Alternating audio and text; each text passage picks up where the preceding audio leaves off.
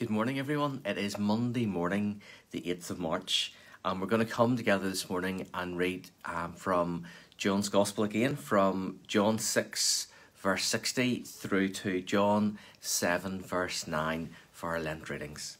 So let's read God's Word together. Many of his disciples said, "This is very hard to understand. How can anyone accept it?" Jesus was aware that his disciples were complaining. So he said to them, "Does this offend you? Then what will you think if you see the Son of Man ascend to heaven again? The Spirit alone gives eternal life. Human effort accomplishes nothing. And the very words I have spoken to you are spirit and life. But some of you do not believe me." For Jesus knew from the beginning the ones which didn't believe, and he knew who would betray him. Then he said, "That is why I said that people cannot come to me unless the Father gives them to me." At this point, many of his disciples turned away and deserted him. Then Jesus turned to the 12 and asked, "Are you also going to leave?" Simon Peter replied, "Lord, to whom would we go? You have the words that give eternal life. We believe and we know that you are the Holy One of God." Then Jesus said, "I choose the 12 of you, but one is a devil." He was speaking of Judas, son of Simon Iscariot, one of the 12 who would later betray him. After this, Jesus travelled around Galilee. He wanted to stay out of the region of Judea, where the Jewish leaders were plotting his death. But soon it was time for the Jewish festival of shelters. And Jesus' brothers said to him, "Leave here and go to Judea, where your followers can see your miracles. You can't become famous if you hide like this. If you can do such wonderful things, show yourself to the world." For even his brothers didn't believe in him. Jesus replied, "Now is not the right time for me to go, but you can go any time. The world can't hate you, but it does hate me because I accuse it of doing evil. You go on, I'm not going to this festival because my time has not yet come." After these things, Jesus remained in Galilee. Amen. Sometimes we forget about that short bit at the end of John 6 whenever disciples left Jesus. We only ever think of people following Jesus. We don't think of the fact that people disagreed with him and walked away. But that's what happened. It's interesting because Jesus very quickly calls out human nature.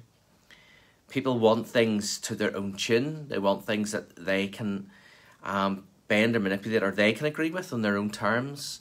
And we don't like it whenever we are challenged about our thinking, our belief, our behaviour. And that's what Jesus was doing as he started out his ministry. He was challenging the people in what they were doing and why they were doing it and how they were doing it. Even his own brothers at the start of chapter 7. You can't become famous if you hide like this. They thought it was all about fame and reputation. They didn't realise that it was actually about what Jesus was called to do. That he was God's Son called to come to this earth to bring salvation. And even they fail to recognise the same. It's just really does sum up human nature, doesn't it? How we go into things with our own agenda. And even the whole way through it, we still have our own agenda. Rather than coming in as a blank slate, so to speak, and letting God speak to us, to teach us and guide us and direct us, we always have that hidden agenda in everything that we do.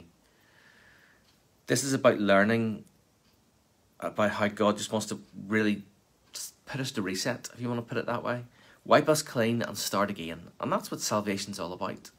Wiping out the sin and us starting again to learn how to follow Christ, to learn how to grow in him, to learn what plan he has for us so that we can follow him and live a fulfilled life. It's not going to be easy. It's going to be difficult. It's not all going to be highs. There's going to be lots of lows. There's going to be lots of rough times. And again, as we're learning on a Sunday, there's those wilderness times, walking in the desert whenever it is lonely. But it's all about learning and about coming back to God and just focusing on him. So at the start of a new week, Whenever we've had the rain overnight to wash away the air and clean the air, let's think of that with ourselves as we think about our salvation, that it's God wiping us clean, that we are a blank slate that he can start with. And let's set aside our own ambitions as such, or our own preconceived ideas, our own agenda, and let's see what God wants to do. Let's see where God wants to take us and lead us. You know, really with lockdown and everything that's been happening, we've got that opportunity as well, haven't we? Of a fresh start. So let's see what God wants to do. Let's be excited about it. Let's be enthusiastic about it. Let's want to be involved.